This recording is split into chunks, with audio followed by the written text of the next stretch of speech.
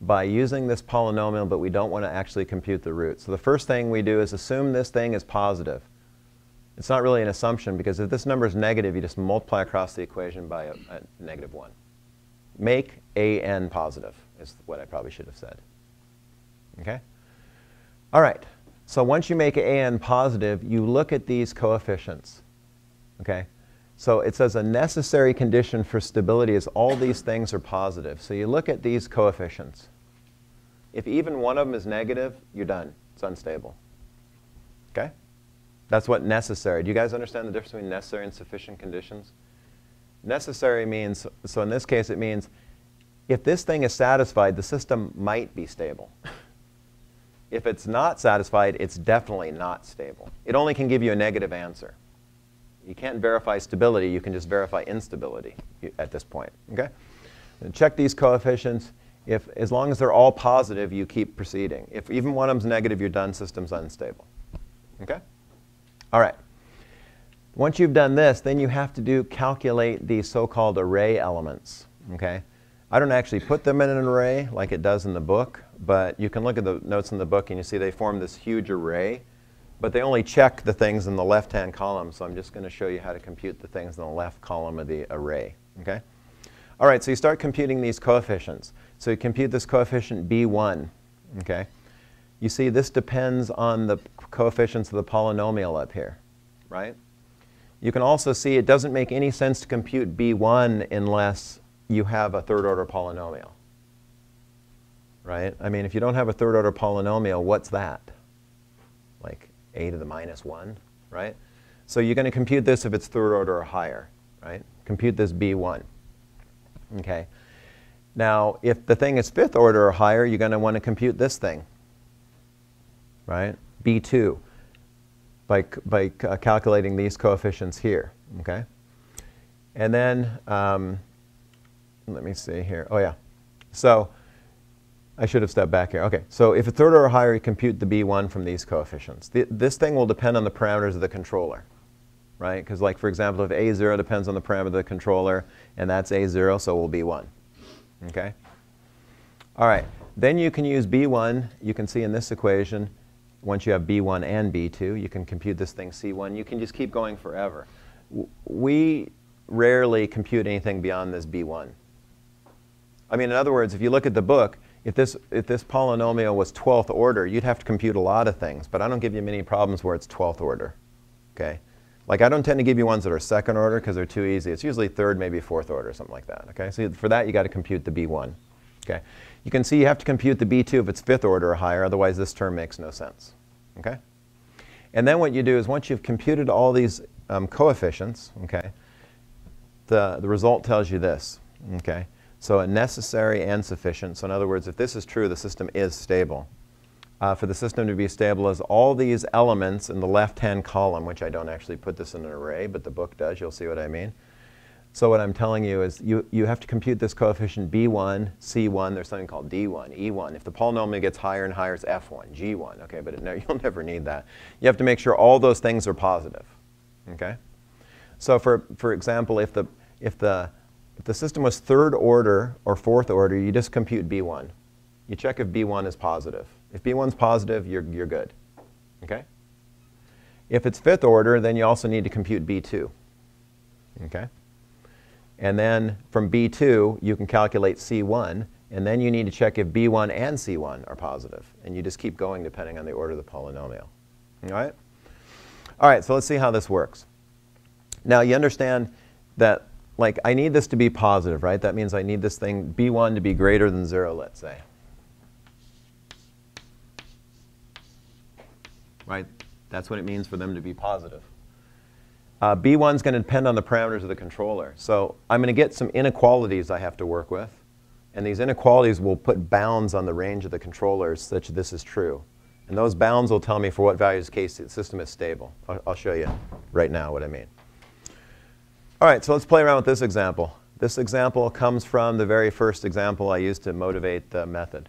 Okay? I mean, motivate the whole idea of stability. So you'll hate me for this. I'm enjoying this with the clicker. That's this thing here. That's the characteristic polynomial for this problem. So if you took this problem, you formed the 1 plus GOL and simplified, you'd get exactly the thing in the denominator there. Okay? So now what I'm proposing to do is to use this method to see for what values of Kc is this thing positive. Remember how I did at the beginning of class? I picked a value of Kc, and then in principle, I took the inverse Laplace transform of the whole thing, plotted the response, saw if it was stable. So now I want to find what the roots of this are, and you can see this wouldn't be that easy to find because it's third order. You can't use a quadratic equation or anything like that, so we're going to use the method I just showed you. All right, so the first thing we do is check, is that thing positive? Yes, 10 is a positive number. Good. Now we check, is every coefficient positive? 10, check. 17, check. 8, check. 1 plus Kc. So one condition here is 1 plus Kc has to be greater than 0. Right? Otherwise, that A0 term is not greater than 0. That tells you Kc has to be greater than minus 1. If Kc is not greater than minus 1, this term here is negative, and it's not stable. Okay? All right, so there's one bound. Okay? All right, so now this is a third order polynomial. I only have to compute this thing called B1. This is the equation just repeated from the previous page. Okay? So n here is the order of the polynomial. My order is 3, so n is 3. So that makes this thing A2, this thing A1, okay? That's A3, A0 divided by A2. I just plug into this equation for n equal 3, okay? What is A2? A2 is this coefficient right there, 17. A1 is 8 minus A3, that's this guy 10, and now A0 is this 1 plus Kc divided by A2, which is 17. This thing has to be greater than 0, okay? This is going to put some bound on Kc.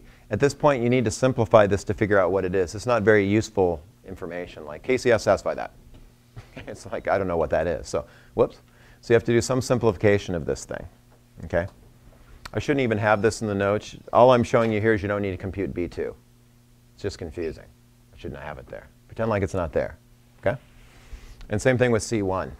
These will provide no useful information. Just pretend like it's not here. In fact, I'll repost the thing without it there. All right. So this is a big leap of faith.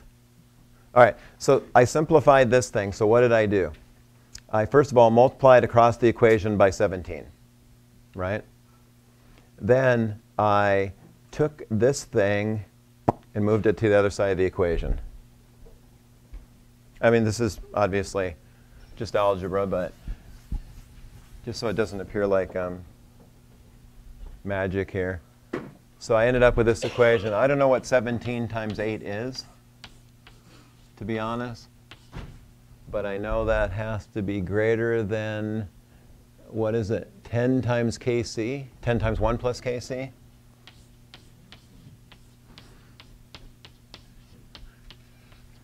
Okay, and then you can divide through by 10, which again, I don't know exactly what that is. That has to be greater than 1 plus Kc. Okay, so that means Kc has to be less than, I'm going to bring this term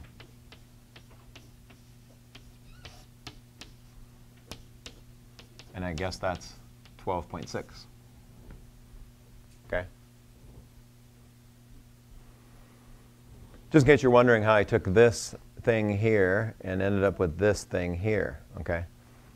So if you simplified this, which would have been a better use of our time than me showing you stuff you don't need here. But anyway, if you go ahead and simplify this inequality, you just have to be careful. These are inequalities, right? So if you multiply across by -1, you got to switch the inequality. It's a little different than inequality, obviously. But you get, okay, Kc has to be less than 12.6. And up here you said Kc has to be greater than -1. That means the system is stable only in the range between those two. Greater than -1, less than 12.6, system is stable. All right? Now, 2 points here. This would be very hard to find using the methods that we just talked about. Okay? You remember, this is actually true, or it appears to be true based on what we did at the very beginning. Because you remember we did this little example here. And I said, oh, 2 is OK, 6 is OK, 15 is not OK. Stability is somewhere between 6 and 15. We just found it's 12.6. OK, 12.6 system goes from stable to unstable. So something similar happens for negative values, but I don't show that. All right. OK. So that means now you can limit your search for KC values that are in this range. Okay? Anything outside this range can't possibly work. All right. So that's method number 1. Okay? Method number 2 is something called direct substitution. So we're going to get out of here early, people. I'm not as hungry as usual, but I'll eat anyway. It's all right. All right, so direct substitution. So what we're going to do here is take advantage of this idea that, so if we look at the complex plane, right, we're looking at the real part and we're looking at the imaginary part. And we know that if the system has roots over here, poles, closed loop poles, the system is stable. And if they're over there, it's unstable. Okay. So we can represent any point on this, in this plane like this, right? It has a real part, I call alpha. It has an imaginary part, I call omega. And then j is the imaginary number, right? Any number in this complex plane can be represented like this with some value of alpha and some value of omega. Right? Just parameterizes any point in this plane, that's all. All right. So along the imaginary axis, right, the real part is 0. That means this is the equation for that axis, right? S equals j omega is this axis right here. Okay? And this axis divides the unstable region and the stable region from each other. Okay? So to use this method of direct substitution, you take this S equals j omega, you plug it into the characteristic equation, and then you'll end up generating a couple of equations, because you're going to have one equation, but this equation is going to have a real part, and it's also going to have an imaginary part, and those two can't cancel each other, as I'm about to show you. So you're going to actually end up with 2 equations for this. And this is going to allow you to determine actually a little more information than before. It'll allow you to determine the range of stability for the KC, and it'll also allow you to determine this omega here, which I'm going to explain to you what omega means. But in a nutshell, omega is the, so if this system is,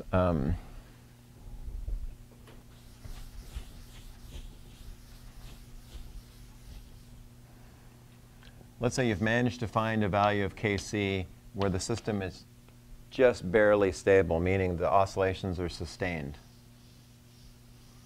Okay. The omega here represents the frequency of these oscillations. Okay. So I'll show you this in a minute. So it's nice because from this information, you can do controller tuning. And within the next week or so, I'll show you how to do this analysis and then use that to actually tune a controller. You understand, we're not tuning a controller now. For example, in this case, we haven't decided what value of KC to pick. We've just decided what values of KC not to pick. Not less, not greater. All right? Okay. Question? Yeah. For that range, is that the range that the equation will always be stable, or it might be stable in that range? No, this is guaranteed to be stable in this range. Okay. Right. Okay. Yeah. So the idea of this necessary condition is it tells you if you're not outside this range, if you are outside this range, you're definitely unstable. Okay. But actually, he's got a good point here. That's actually a point I've struggled with my whole life. Okay, maybe not my whole life. Maybe the last, I don't know, 13 seconds or so. So he's got a good point here. So see, the way I'm writing this is as if this was actually a sufficient condition, because that's what this implies, right? I'm suggesting to you that if I have -1/2, that will be stable. I don't actually think that's true. So here's what I'm going to do. I actually think this is going to, I think at some point I told you this. You might remember this. When I first introduced PI control, I told you this. Like, I don't know how to pick the controller gain, but what I know is I should pick the controller gain to have the same sign as the process gain. So if I multiply the two together, they're always positive. You might recall I said this. Okay? All right. And I'm pretty sure that, well, for this particular problem, if you went back, you'll find the process gain is positive. So if I actually used a KC of -1/2, that wouldn't be true. So let me rework this. That's the most insightful question I've ever had in my whole life. I say we give them no bonus points. your colleagues agree that you get 0 points for your insight. But so I think the truth here is that anything above 0 is okay, but not negative, actually. Because it's necessary, but it's not sufficient, which is sloppiness on my part. I'll come back to that. What's that? I need to think more about this. I'm just asking you to give me. I'll clarify this when I come in. Actually, I can do it probably at the beginning of class tomorrow. Okay? I don't want to think on my feet. It's risky. Okay? All right. Now, of course, we get the same answer over here, so we're going to have to rectify this. But this makes it more interesting. All right. So now back to this. So we're going to use this direct substitution method. So again, s equals j omega, that divides the real part. Sorry, this divides the unstable region from the stable region. So the idea is that I'm going to take this, I'm going to substitute s equals j omega into the characteristic equation. Okay? So substitute, I'll get an equation involving omega now. This will also involve Kc, so it'll be an equation that, for example, will have Kc and omega. And I'm going to end up getting 2 equations for this, one for the real part of that equation, one for the imaginary part. I'll solve these 2 equations simultaneously to find the Kc's that make the system stable and the corresponding omegas. You'll see something like this will lead to an omega equals 0, and this will be a different kind of omega. I'll have to explain that when I do this example. OK, same example here. OK? Same answer, so this should be interesting. Right? All right. OK, so here's our characteristic equation. Plug in s equals j omega. Hopefully everyone knows how to deal with imaginary numbers that I call j, and you might have called I in other classes. I don't know. So right, if you take the cube of this thing, obviously you get omega cubed. You get j cubed. J squared is -1. So right, that gives you minus j. Everyone following me there? OK.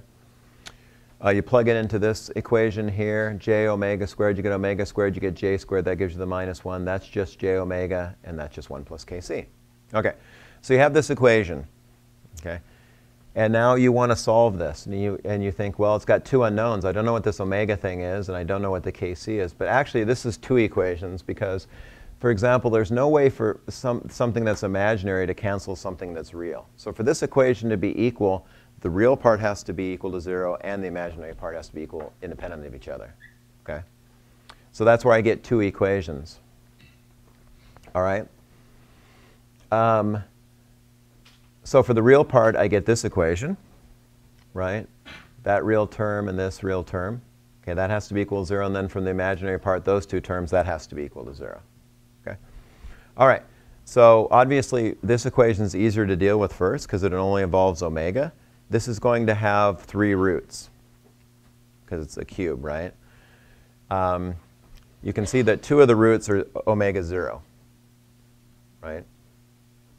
And the other root is, well, this. OK, how did I get that? I divided through by omega, and I got, well, just so we can see where that came from. I'm going to regret erasing that, no doubt. OK, so certainly you can see omega is a solution to this equation, right?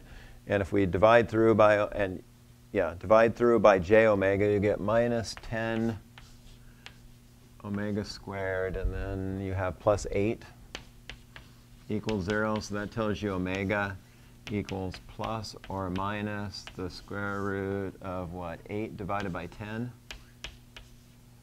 Obviously, the negative, well, I shouldn't say obvious. The negative root doesn't mean anything to us, for reasons I'll explain in a minute. So I guess if you evaluate that thing, you get 0.894. Yeah? So that's like 1 over the distance between peaks in the response. Well, that's the period, right? I mean, so we know, you know what the period of the oscillation is, right? So, it's, I'm trying to see, it's 2 pi omega. Geez, this is something that should be, this is something, it's like, you know how a bird knows to gather food for its young? I should know this. It's the same way, OK. Is it 2 pi omega? I'm trying to remember, is it I think that's right, because I think omega equals, yeah, the period divided by 2 pi. I need to check these, but I think that's right. So the point is, if you know the period, it's easy to calculate the omega. OK. I think that's right. I'll be embarrassed if it's not, but whatever. All right. So that's how I found the omega here, right? So 1 omega is 0, the other omega is this. We throw this -1 away because it doesn't mean anything to us. Because I'll explain, the omega has a physical interpretation that I'm about to explain to you. Okay, now we have this equation, okay?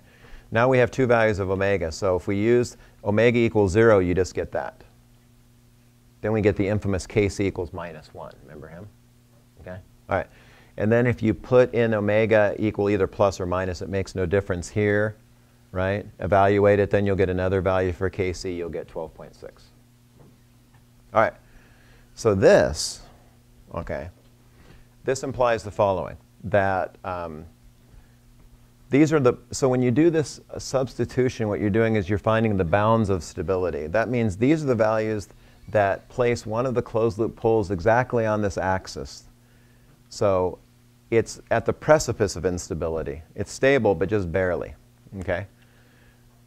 So one of these, so you have two of these critical points, -1 and 12.6. The idea is that below -1, system is not stable. Above 12.6, it's not stable. And the nice thing about this omega, well, there's a couple of nice things. You see that this, you might recall, the -1 is associated with this omega equals 0. So this tells you if you choose a Kc less than -1, you're going to get an instability with a 0 frequency. That also means purely exponential, right? Because in general, these terms that are in the solution look like something like this. E to the AT sine omega t, right? Like that. The omega represents the frequency of the oscillation. So if omega is 0, that means the term just looks like e to the AT. It's purely exponential. So this is telling you if you were to go below -1, the kind of instability that you're going to get is a purely exponential instability. It looks like that. It looks like that. Okay? So it's kind of a little more information. You've not only determined what the range of stability is, but you've determined if you go below or above what exact kind of instability you get. Okay, if we go back to this, then you notice also when we did this evaluation that this omega is associated with that Kc. So this tells you if you go above Kc equal 12.6, you're going to get an oscillatory instability, and it's going to have that frequency. Okay? So that means in that case, it would be an instability that looks like that. Okay? And when we go to design controllers, we're actually going to use this Kc here and this omega here. We're going to call that thing the ultimate gain. We're going to call that thing the ultimate frequency, and we're going to actually find ways to tune the controller. Again, we haven't tuned the controller. I've just told you, don't consider Kc's outside this range. Okay? Now comes the fun part. Okay, so this analysis says this is the range. Remember I gave my whole tirade over here based on his question? I was like, oh, it's a mistake here. So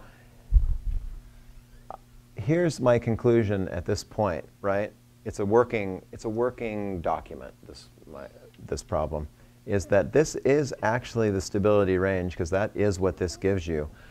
But I don't, as he mentioned, I don't see how exactly I have proven that this works less than minus. I don't see that I'm treating this as if it's sufficient, even though up here I called it just necessary. So I think this is the right answer, and because I did it another way and got the same answer, and this way I can see that it's definitely true. But I need to come back tomorrow and tell you how I actually prove this more rigorously. So if you could just wait for that, that would be great. Thanks. Okay. All right, so you see this is kind of nice, right? Because for some arbitrary characteristic polynomial now, we can find the range of the parameters that are stable, and we can even say something about the nature of the instability if it's not, and then ultimately we can use values like this to actually tune controllers. Okay. Now, you might get some problems in the homework, and I guess potentially a test, where you do the same kind of problem like this, except the controller is not proportional, it's pi. Okay? So guess what? When you multiply out this whole thing, you're going to have Kc and tau I floating around. And when you form these kind of inequalities using either the Routh method or use this direct substitution, these things are going to get more unwieldy to deal with, to like form the bounds. Okay? You'll see what I mean when you get an example. You do the same thing. It's just you can imagine if you had an equation like this and you had Kc in this term and then tau I in that term, and then I asked you for what values, it would get some more complicated looking expressions, right? So there's more algebra. The same concept applies. Okay, so this is the last slide, which is awesome, because this means the Caesar salads won't be all sold out down there on the first floor. All right? If you go too late, you got to get a Cobb salad. You know, just like, don't really like those as much. All right, so what I'm doing in this particular case is showing you how you can do all of this pretty quickly. So what I'm doing here is I'm just using the tools in, this isn't really Simulink. This is MATLAB. I kind of use them interchangeably. MATLAB is the command prompt, right? Simulink means the whole block diagram thing, but I kind of use them interchangeably. But this is purely done in MATLAB.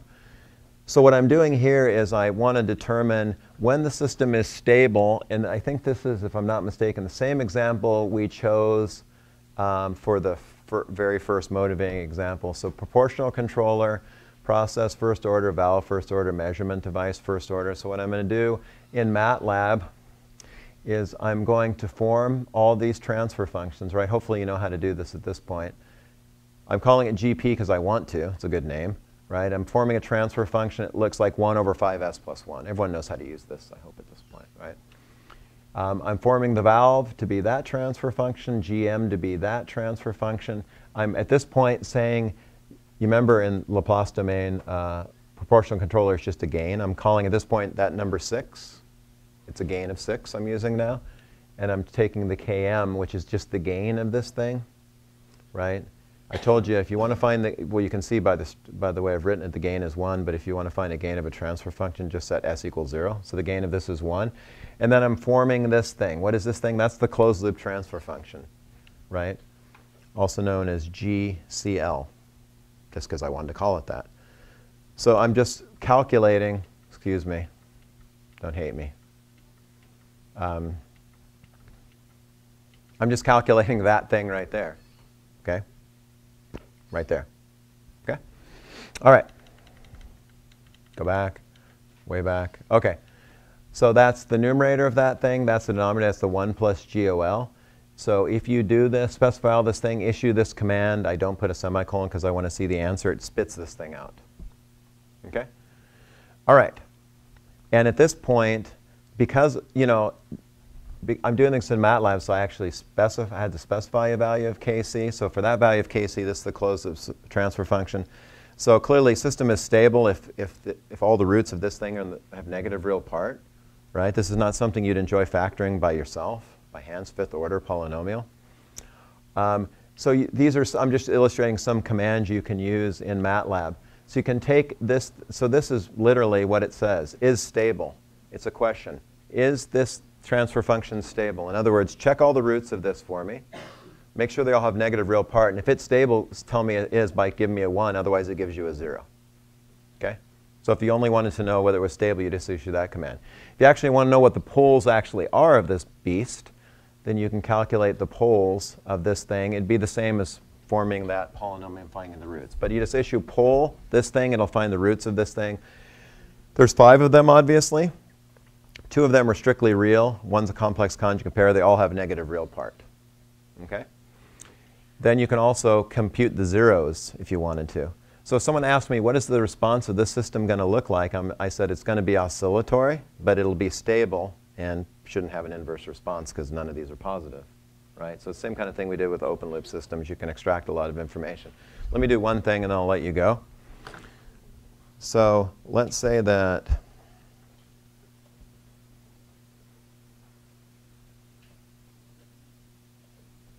it's not open. Hold on.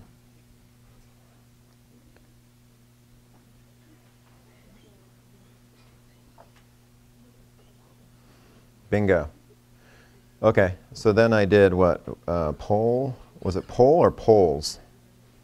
I think. Yeah. Okay, so that's the answer I just gave. Now, if you were to come up here and decide that you wanted, we know for this problem the stability limit is 12.6, right? So if I were to pick this thing to be 15, I expect it to be not stable. So now I can reform the transfer function. I get a different denominator.